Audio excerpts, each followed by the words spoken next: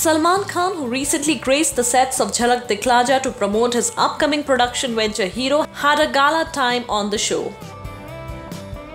The superstar poked fun at the reality dance show's judge Karan Johar and his film Bombay Velvet, which marked his Bollywood debut. Khan took Kejo's audition on the sets of the show and Karan impressed him with his acting prowess.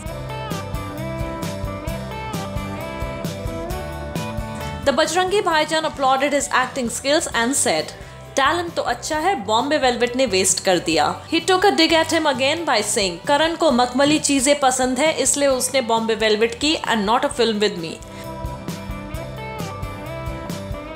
Now we wonder if he was just poking fun at Karan or his former flame Katrina Kaif's boyfriend Ranbir Kapoor or his frenemy Anurag Kashyap. For more on movies, fashion and entertainment, stay tuned to MovieTalkies.com.